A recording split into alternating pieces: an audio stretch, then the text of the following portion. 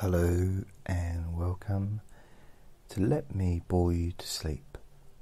My name is Jason Newland and this is a sleep hypnosis. Well, no, that's not hypnosis. It's a sleep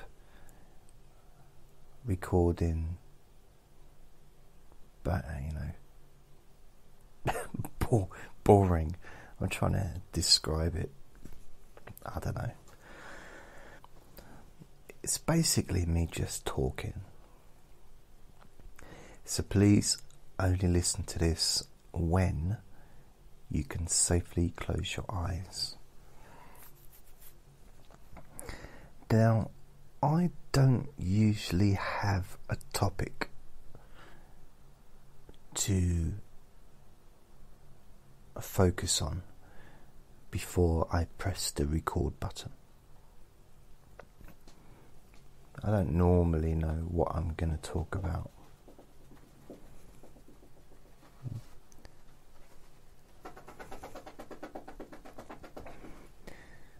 But guarantee Andre will come out and start scratching and making noise.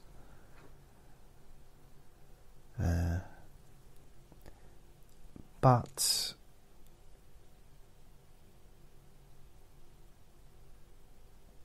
today I have decided, in my professionalism as a professional podcaster, I've decided to plan the podcast with very minute detail.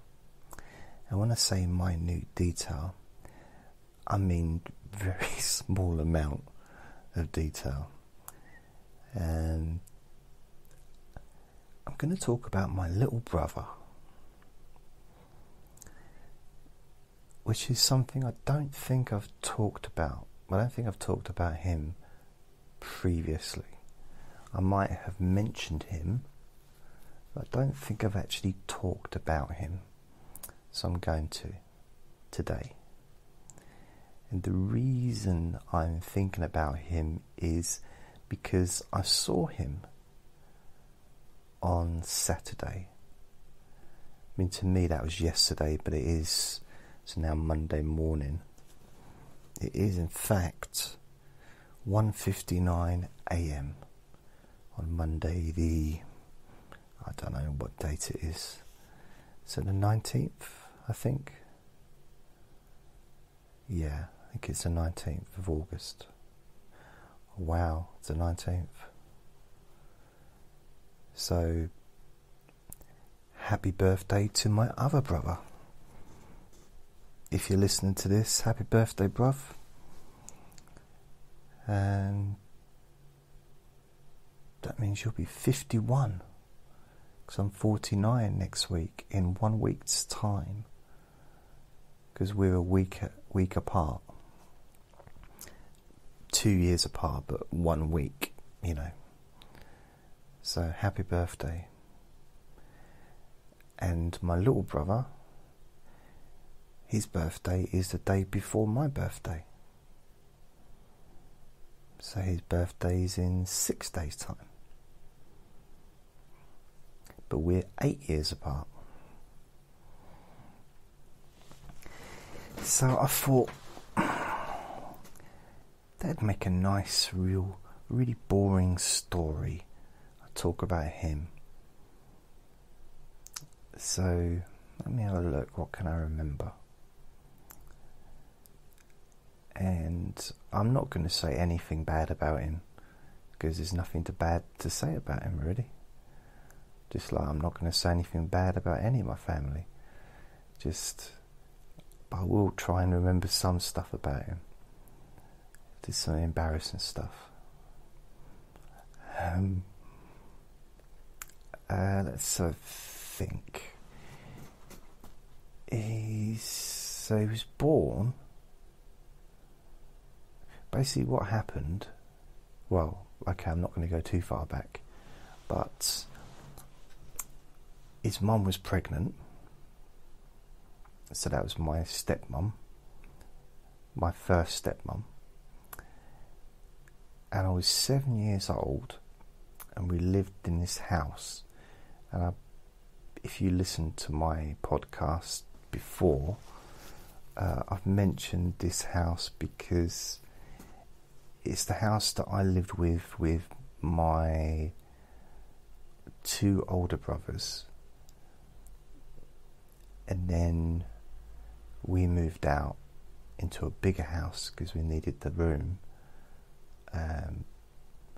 I don't know how long it was after my little brother was born, and then my grandparents moved in and lived there for a long time. And I would say out of the houses that I lived in, that was my favourite.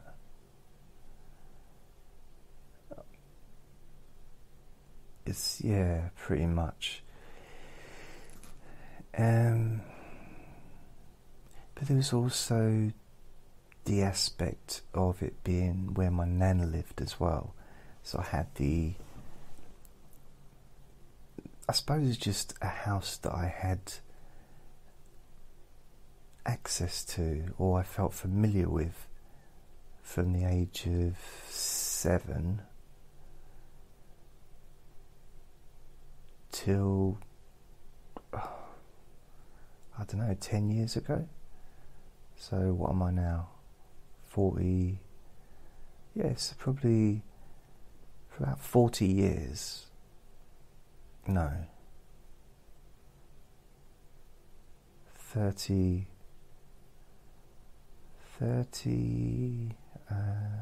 over 30 years anyway. Because my nan moved out and moved into a residential place, I think about 5 years before she left. So, and that she left 4 years ago, so yeah, I suppose about 9 years, isn't it? Anyway, so that, I like that house, and I have described the house in quite a detailed description of the particular property in question, and I don't know why this is, because these were new builds. These were, when we moved in, it was council house. When we moved in, there was still houses being built.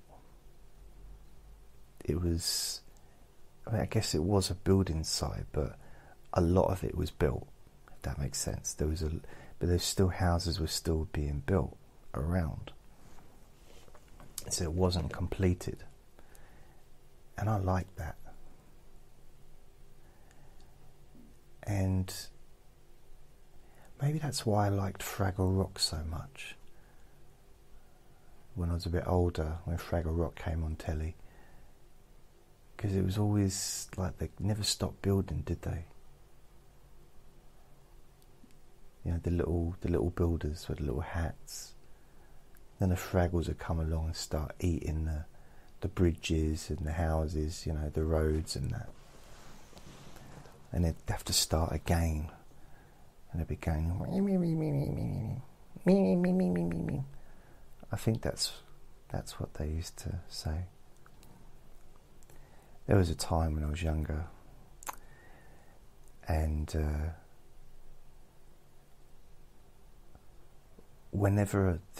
if I ever had a manager or a boss would come and tell us off, you know, wherever I worked, there'd always be a moment when the manager would come in and say, "Oh, you're not working hard enough, and you need to, you know, Jason, put your trousers back on, and you're like, you need to get back to work, and we've got a deadline to reach," and you know. And on quite a few occasions, when the manager stopped talking, I'd shout out, "The trash heap has spoken." And they didn't like it. Now, not everyone's gonna to understand that reference, but it's a Fraggle Rock reference.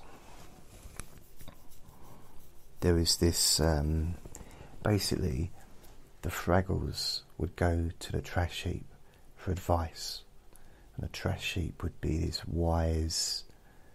Basically, it was just trash, but with a big mouth, like a big trashy trash thing. And when he finished giving advice, I think the people with him, one of his, like, I don't know, assistants would say, "The trash heap has spoken."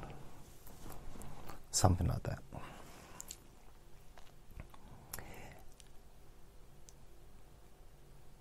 Yeah. Anyway, this house that I lived in with my family, for some reason, because it had a front door, like most places, it had a back door, like I guess most houses do.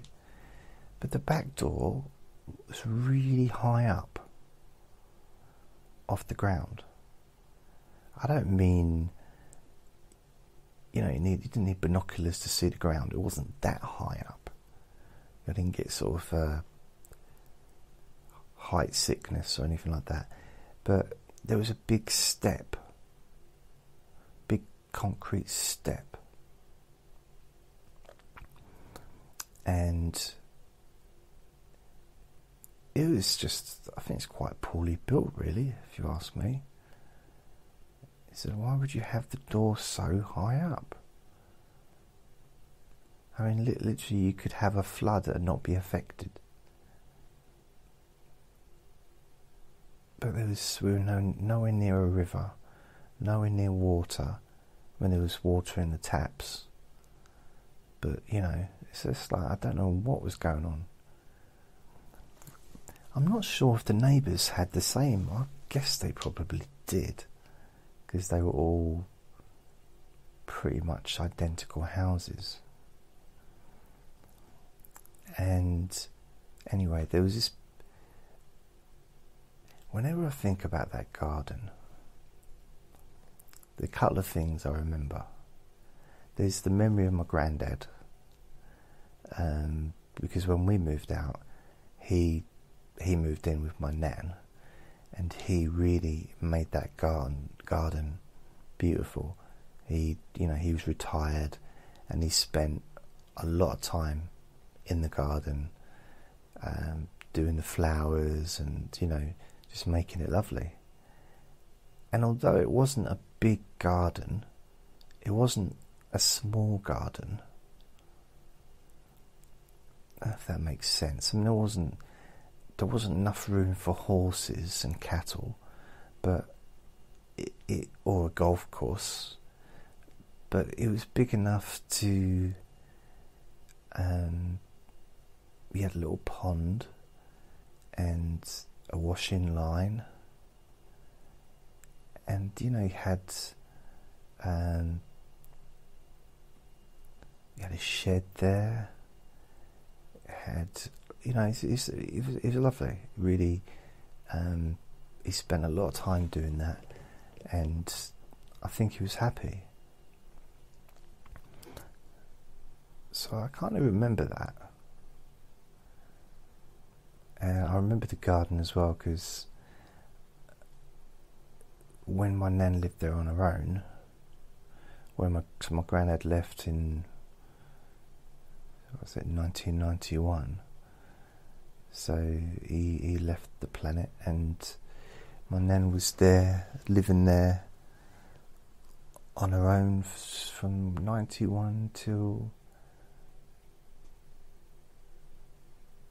for at least 20 years. And I used to go around and cut the lawn from about, I suppose quite a while. I used to do that. 2001 so for quite a while I used to cut a lawn the help, just like once a week or something. Or when I visited, she'd have me getting out there. She'd, whenever I'd knock on a door, and she'd stick a piece of paper through the letterbox from inside saying, "You can come in when you've cut the lawn." What? That's a bit rude. So I shout through the letterbox, "Oh, you open the door now, or else." She said, "Or else," put another piece of paper, "Or else what?" So I shouted, "Nothing really, just I need the toilet." Another piece of paper. "One or two?" I said, "Two." Another piece of paper comes out. "Use the outside toilet."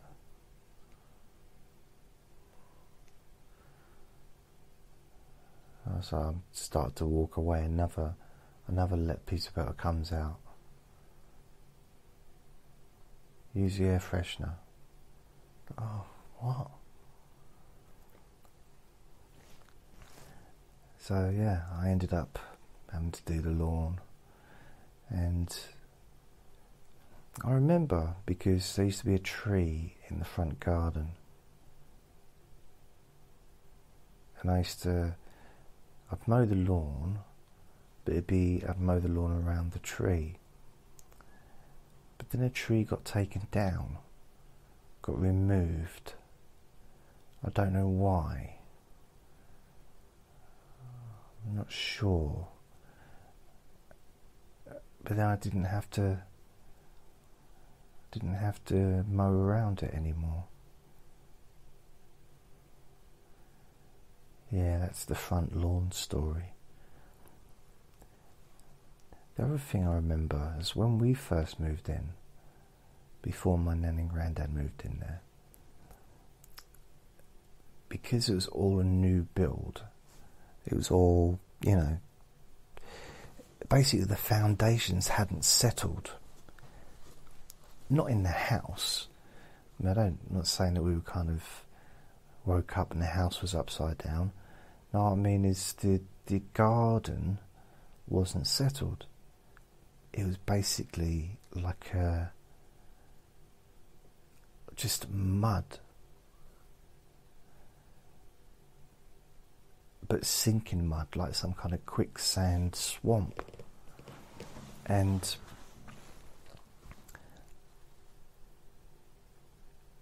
literally probably up to my waist in mud, which is quite good fun, kind of. It's fun if everybody else is also like up to their waists in mud. It's less fun when you're the only one who's in the garden up to mud, up to your waist, and you see your family eating their dinner through the kitchen window, occasionally pointing and laughing. So that wasn't quite as much fun. And what I remember as well is we had a snowy time. So the winter, because I'm, as far as I recall, as far as I remember, we were there for just one winter. And so that would be the winter of 1978, I suppose. I think. And it was proper wintry. I mean, proper snow, lots and lots and lots of snow. the schools were closed. Well, my school was closed. I mean, I don't remember listening to the radio or watching television to see if any other schools were closed because I had no interest. I did kind of know because my brothers went to a different school. In fact, that's not true. Wait a minute, if I was 8, 9, 10, 11, 12, yeah, one of my brothers would have gone to a different school, but the other one I think went to the same school as me. My oldest one was 4 years older, so he would have been in high school by then, because he'd have been 12, wouldn't he? And I realise you might be listening to this and thinking, well, I don't know how old he was. How should I know? Well, he was 12 when I was 8. He was 4 years older than me. He still is. And I remember the snow because we couldn't open the back door. Well, we could open the back door because it opened inwards. But it was... it basically, there was like a snowdrift, and it filled the whole of the alley of the back of the back of the house, so we couldn't actually get out of the back door.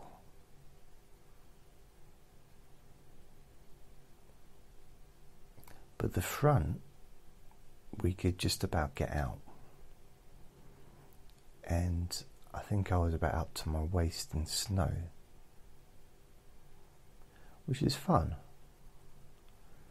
Unless, of course, you're the only one. No, I won't do that one, no. It was fun. It's different. It's better than being up to your waist in dirt and mud. I'm a big fan of snow. I absolutely love snow. Love it. It's the most beautiful thing in the world. Okay, I don't love it more than everything. I'm just saying I really love snow. There are other nicer things I'd rather look at, but I'm just saying snow is, there's something about it. I think, because I used to live in East London, and it was grotty where I lived. It was grey, grotty, just like a nothing place, in a sense of nothing. It was just houses and roads and traffic where I lived. That's all there was, and a few corner shops. And it was just, and the houses had been there for probably since the war, and there wasn't, and all the streets had just got cars parked in them, outside houses, and there was nothing going on outside in the streets. Everyone was in their houses. So it was just like a nothingness, in a sense. Just people busy doing their thing. So very grey. It's very grey, it was. Apart from the bits that weren't grey. But, it's just like... But when it snowed, it's like it transformed it into Narnia. Everything was just clean. It looked clean. It smelt clean. There was practically no traffic, so there was no car fumes. There wasn't much in the way of planes going over, because, you know, so that was quite quiet. There's a peacefulness around where I lived, and I don't remember there being that many snowy winters when I lived in London. The biggest one, I think, was 1991, when I first went to London. And that winter, the snow was just massive amounts of snow that lasted for like a week or two. Brilliant. Absolutely loved it. There's been a few occasions over the years when it's been really like non-stop snow where I've lived. Now, I don't remember much snow during my insurance days, sort of between 2001 and 2007. I'm sure there was snow, but I just don't have any memories of it. However, in 2007, I think it was November, I just started in September, I think it was started my degree, my 3-year full-time degree in counselling. So I moved to a new town where the college was. And the snow, we had like proper full snow, really heavy. I mean, technically, snow's no heavier than anything else, is it? A kilo of snow is the same as a kilo of feathers. But it fell heavily. And I don't think I visited family for Christmas that year because of the weather, I think because I have this recollection of standing outside, possibly coming back from the garage, which was just up the road, the petrol station, and I probably bought myself some lagers or something, and another person was passing me. I think he'd come from the pub and wished me a Merry Christmas. So I think it was Christmas Eve, I think. And I just remember that. And then it snowed again, I think, the following year, in 2008 Christmas.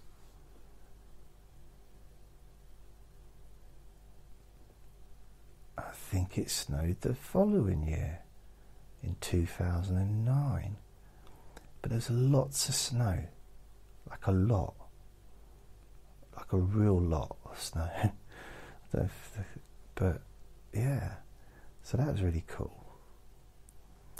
And then I think it went a few years without much. Then in 2011, I lived on a bit of a hill and it snowed. Again, it was, in fact, I think it was 2012, beginning of the year, like January or February. It really snowed. And there was this car was trying to drive up the hill, but it was basically travelling the wrong way. And I remember thinking to myself, I wouldn't want to be in that car or behind it.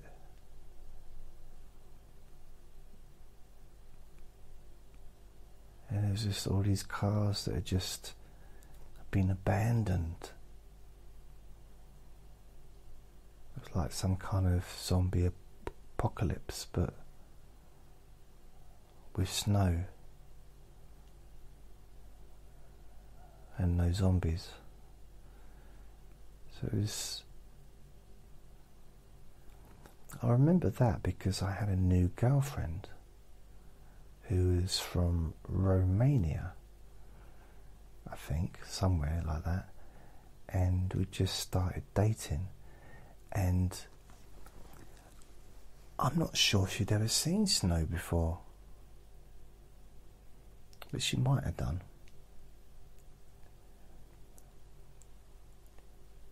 See, back in 2009, or was it 2010?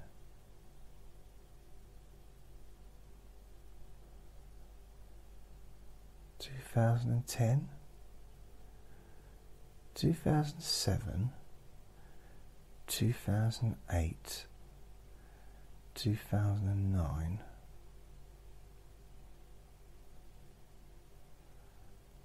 It might have been 2010. I don't know, I lose track, but there was this little, I said little because she was really tiny, lady that moved in to the place I was living. She had the other room, and she was absolutely tiny. And I think she was from Sudan or Africa or somewhere, I don't know. I didn't ask. But her jeans, I had to look because I was just curious. They were on the radiator. She'd washed them and they were just being dried. And they were so little. And I thought, I've got to see what age these are. Because she was an adult. She was, I think, about 22, 23. And I thought, I've got to see what age clothes she wears. Because it just... And I think she had... I think the size of like a 10-year-old or 11-year-old for the jeans. But you know, she's definitely a woman. You know, but it's just really to see someone so. She couldn't have been more than probably 5 foot, maybe shorter, but about 5 foot. And that's not really relevant to the story, but when it snowed, I was indoors just keeping warm, and I looked outside and she was out there making a snowman because she'd never seen snow before. I mean, like in person. I'm sure she would understand the Narnia reference, probably seen that film, and very likely seen It's a Wonderful Life and many other films. I guess The Snowman. I was going to say, thinking of something that has snow in it. There's lots of films, isn't there, with snow? But where she'd lived her life, they didn't have snow. So it was the first time that she'd seen it, and she made a snowman. And she was so happy. She seemed to be very happy. And I was quite pleased, you know, because the snow she used to make the snowman had cleared the path, so I could get through without sort of getting myself too wet.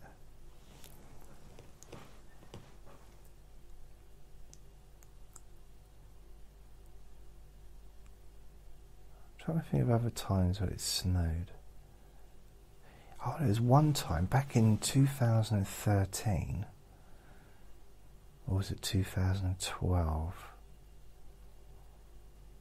I think it was December 2012. I got a job in insurance because the counselling just basically lost lots of work because of the government cuts on the.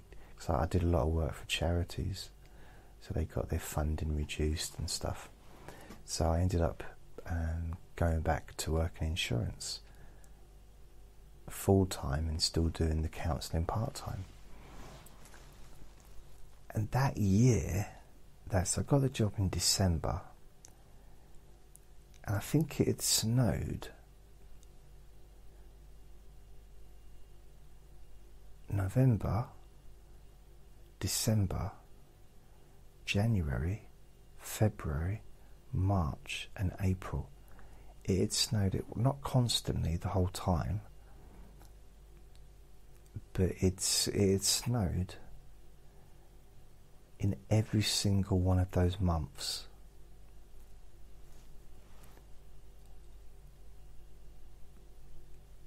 So we had a little bit of snow in November, had a bit more in December, had even more in January, but it kind of melted, it kept melting and stuff.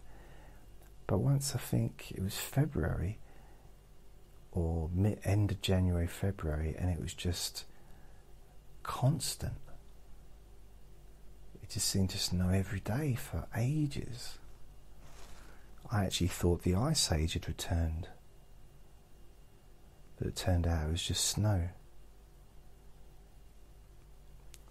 And I remember speaking to the customers on the phone and saying, "Is it snowing where you are?"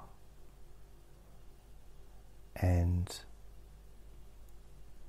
because I was trying to build up reports with them, and the person sitting next to me started to get a bit annoyed with hearing me keep saying the same thing, which encouraged me to say it even more often and make sure that he heard every time. And I'd just talk about the weather. "Oh, is it snowing where you are? Have you built a snowman?" If they said yes, I said, "Well, I used to live with someone that had never seen snow before, and I was coming out of my bedroom and I saw that she was building a snowman, and she seemed really happy. And I was happy too, because the snow she'd used to make the snowman had made a pathway so I could actually get out of the building through the garden. And you won't believe what size jeans she used to wear. So yeah, it kind of gave me an opportunity to talk to the people and sort of to build that really close relationship with them. It was good.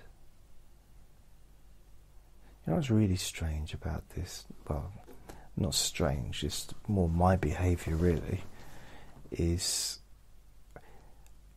I was used to living in that part of the house on my own, because it was kind of like an extension, so it was away from the family, and it was just my room, a room opposite that no one, occasionally people moved in and moved out again, and then there was the bathroom right next between the rooms, not between, but next, kind of between.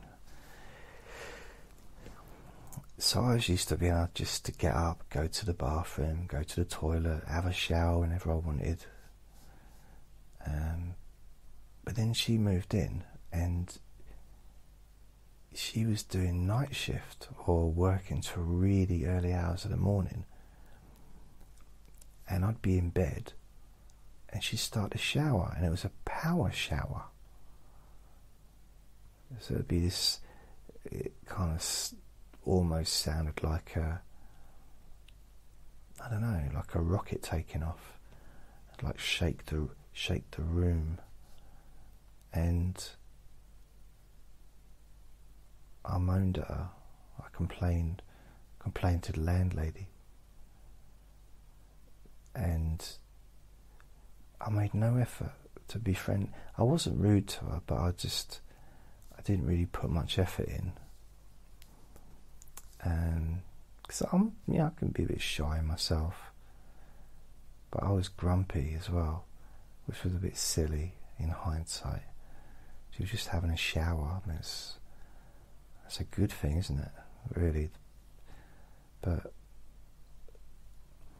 anyway, I get up one day and I look out the window, and there's a van out there, and I hear there's like voices outside my bedroom door. So I kind of open it up. Well, I listen, have a little listen first. Stick my ears to the door, you know. And when I open my door, her door's open, and her bedroom's empty pretty much. There's like boxes and stuff like that. And I said, "Oi, what are you doing?" She said, "I'm moving out. I'm going to go live in London." And she hadn't been there for more than probably a month. And I said, "Why?" And she said, she said, "I've got no friends." Because she'd only been in the country. I didn't realise, I thought she'd been here for a while. But apparently she's only just moved to the country. And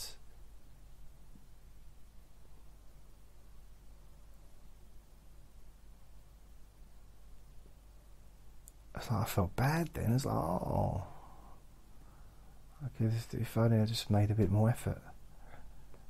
I've learned from that. I do.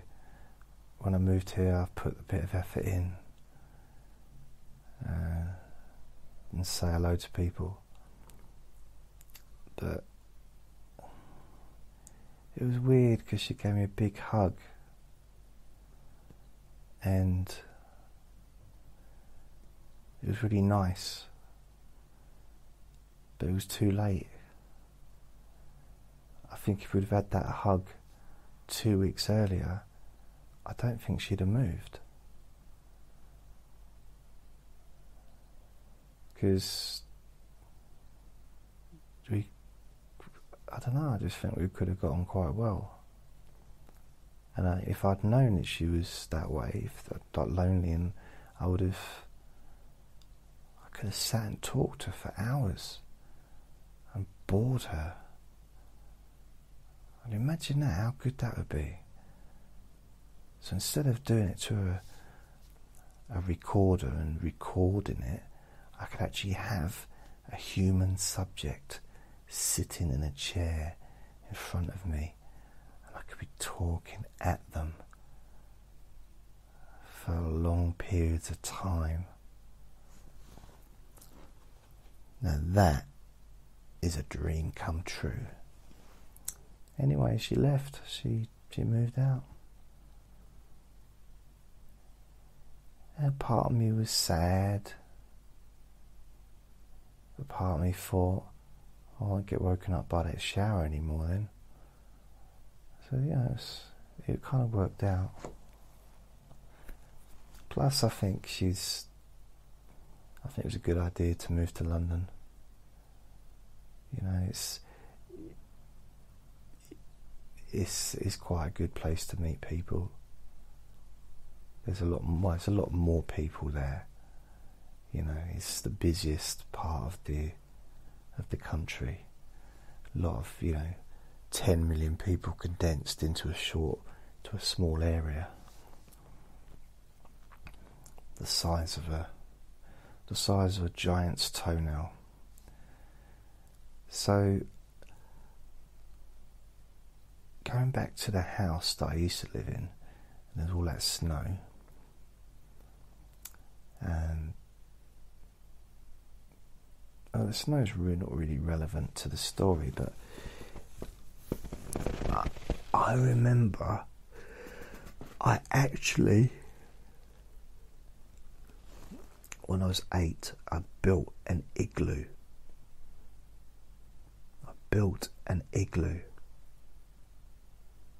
Like properly made little bricks out of snow and mixed the ice and dirt together to make cement with stones as well.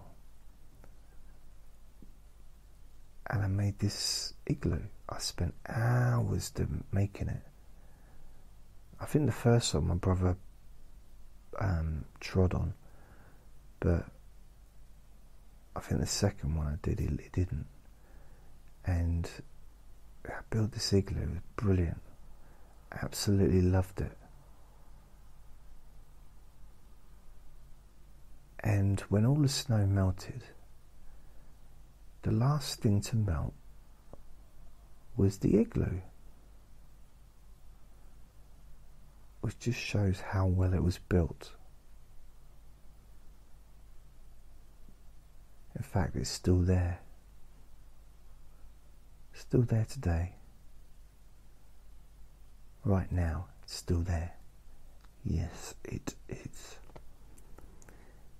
So we had this big step outside the back door of this house, and my little brother's mum he was inside her as a little baby, oblivious to the world, just asleep, I imagine, just planning all the things he was going to do to me, how many things he was going to do to annoy me when he was born. And I was in the garden, and I have a memory, and this has just come to me now. I have a memory that it was really windy, maybe even really rainy, and I slipped over off of the concrete step onto the floor and bashed my little knee.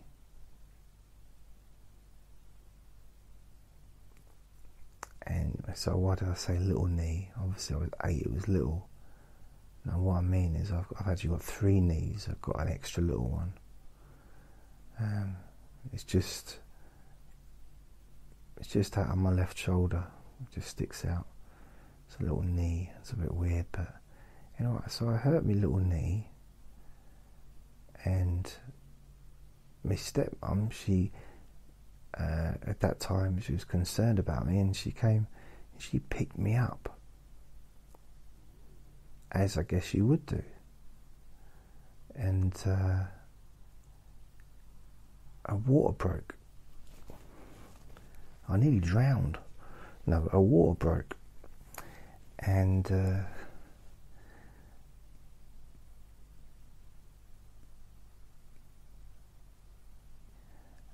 see, I didn't know about all this stuff. I knew she was pregnant. Didn't know about the water breaking bit.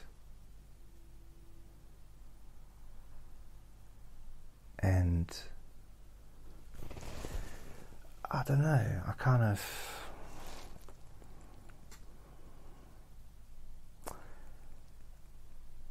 because it was like all over the kitchen floor, I think. Like it's everywhere, but it was slipping and sliding. But it was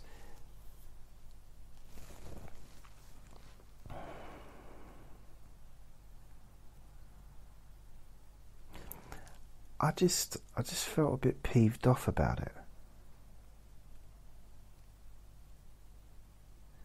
Because I thought, okay, so you're going to do that in the kitchen, yet you complain when I wet the bed. You know, double standards. But anyway, she went to the hospital, had a baby, well, had my little brother, and that was one of my better birthdays. Well, all my birthdays when I was a kid were pretty good. But I got a golf court, a golf set, and what happened is my nan and granddad came down to look after us. Because in those days, when someone had a baby, they actually stayed in hospital for more than 4 hours. And nowadays, you know, try and get it to give birth in the ambulance on the way, so then you can kind of leave you outside the hospital, not even take you in. Don't like to give up bed space for patients. Oh no, precious beds. So she was in hospital for maybe a couple of days. It might have just been overnight, but it was at least 1 or 2 nights. So I had my birthday. I got some golf, like a putting set with these golf clubs that were really heavy. So that was fun. I remember getting told off by my nan because I think me and my brothers were arguing. But that's what kind of brothers are supposed to do, I think. It's kind of natural, really. And then he came home, and I think the person that wrote the book and the screenplay for The Gremlin was based on my brother. You know, brought him home. He was this little cute little thing, big eyes, just smiling, and everyone fell in love with him. I knew what he was really about. I knew, but I didn't say anything. And he just turned into this little gremlin over time, just terrorizing me. He could get away with anything. I mean, once, this is totally true, he bit my cheek. I mean, he had teeth, so it wasn't when he was a baby, but he was like, I don't know, 2 or 3. He bit my cheek, and he wouldn't let go. And I'm walking around with him for about 5 days. You know, I was in class at school, like, just, Jason, when you come to the blackboard and write down the answer to this question?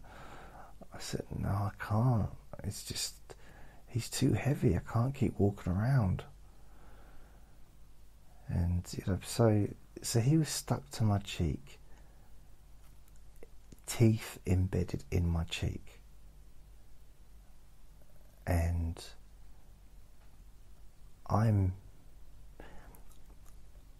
to say that I wasn't enjoying it is an understatement.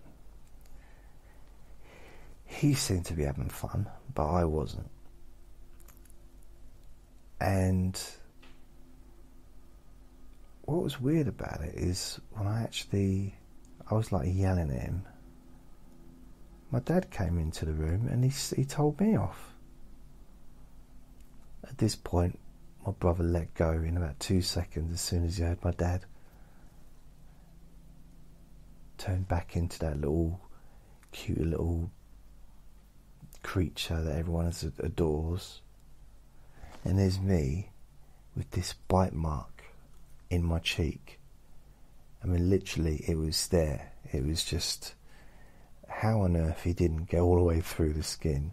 Probably just got chubby cheeks, I suppose. I was quite lucky. But he is this, and I got in trouble. Like, okay, so he basically could get away with anything at all. So he was very annoying.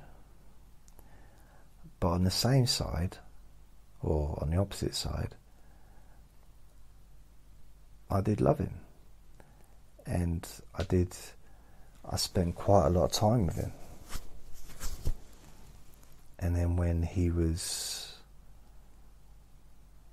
how old would he be? When I was 13, so how old would he be then? 8, 9, 10, 11, 12, 13, so he'd be 5.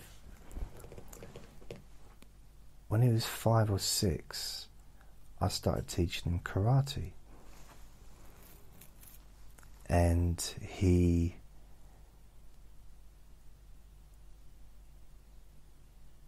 so I was going to a karate club twice a week, 2 evenings, Tuesday and a Thursday, I think.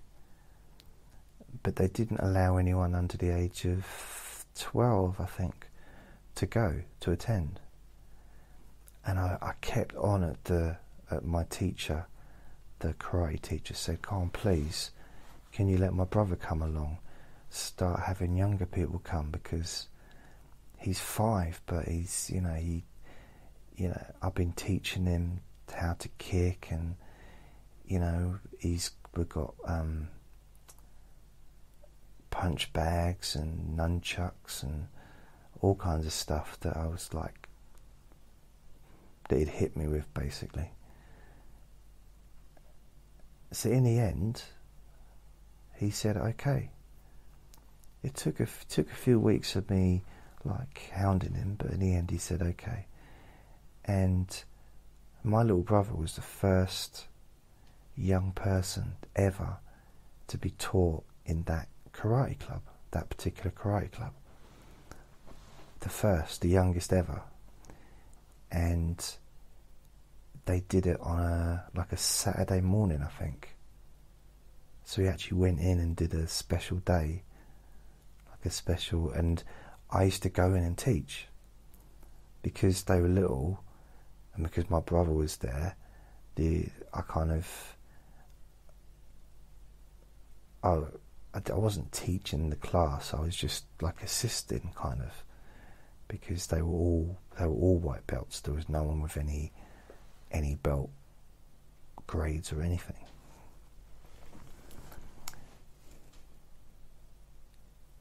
And then eventually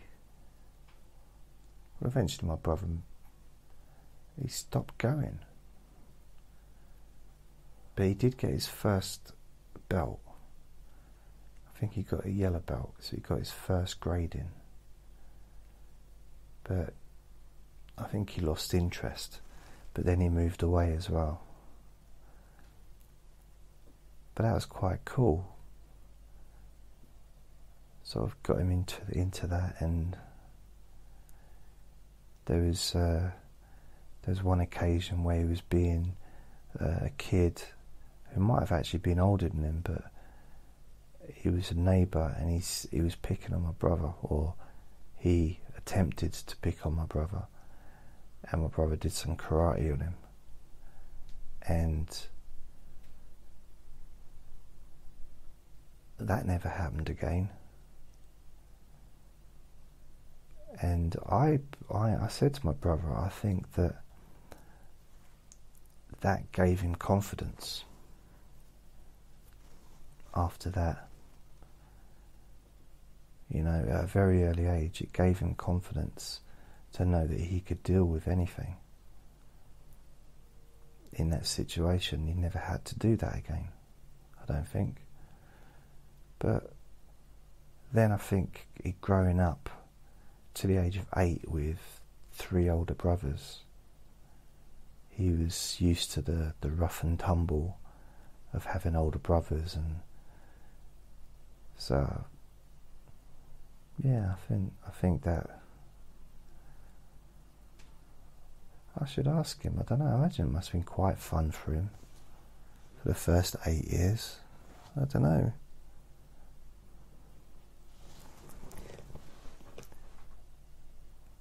Yeah, so really considering this was going to be a story about him, the only thing I've really said is that he's annoying, which wasn't my intention. I've tried to think of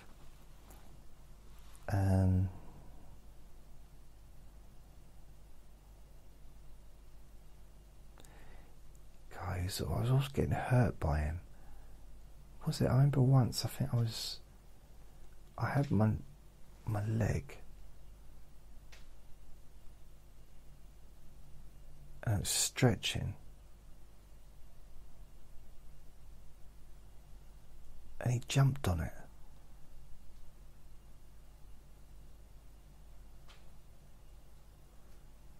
I thought he broke my leg. Anyway, that's the end of this one, and I'll speak to you very soon. Bye.